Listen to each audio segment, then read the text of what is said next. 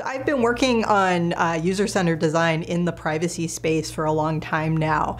I think that often when we develop privacy tools, the user side is the most often forgotten side. It's great that we have sophisticated privacy controls, but if they don't make sense to users, then users won't use them. They'll ignore them. They may not even be aware that they exist in the first place.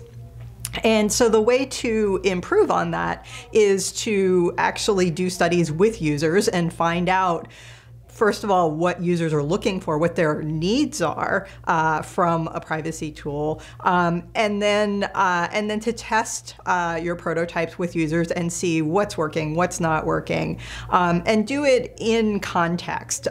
So you can show somebody an interface and point to it and say, "Hey, do you know what this button is? Right? Does this wording make sense?" And they might give you a pretty good answer. But if instead you point somebody to a privacy tool and ask them how they would accomplish a specific task, or what do they think they could do with this interface, now in context, it may turn out that they have no idea, and it's actually needs a lot of work to be improved. So that's the kind of work that we've been doing in our lab at Carnegie Mellon, working with users and trying to find approaches to address these sorts of problems.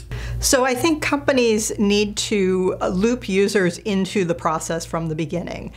So they need to do surveys or focus groups with their customers or the types of people who are in their target audience, find out what their needs are related to privacy, what their preconceived notions are related to privacy, and make sure that their privacy interfaces address those needs.